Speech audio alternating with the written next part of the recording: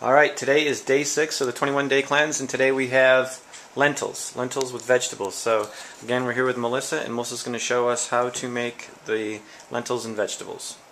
Okay, first we start off by putting 2 tablespoons of olive oil, and we're going to saute 1 medium onion, 3 or 4 ribs of celery, and 3 or 4 carrots, depending on the size. And I also put a tablespoon of minced garlic in there, and sauteed that for about 8 minutes. Add a teaspoon of salt and a few grinds of fresh pepper. Let that saute. Then after that is done for about 8 minutes, add your dried lentils. 2 cups of dried lentils, and stir them around.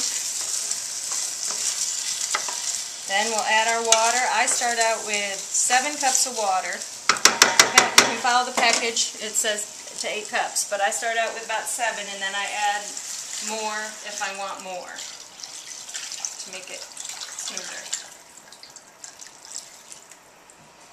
Bring it to a boil, and I also have a 1/4 cup of chopped fresh parsley that I'm going to add. Bring it to a boil, let it boil for a minute, and then knock it down to a simmer, and simmer for about 45 minutes, and that should do it. Put the top on, make sure you put your lid on. And that's good.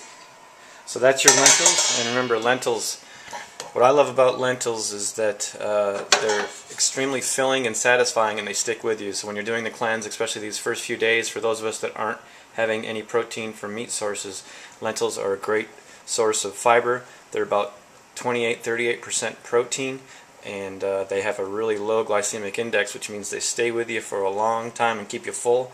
And that's it. Lentils with vegetables. Hope you enjoy this one and have a great day 6.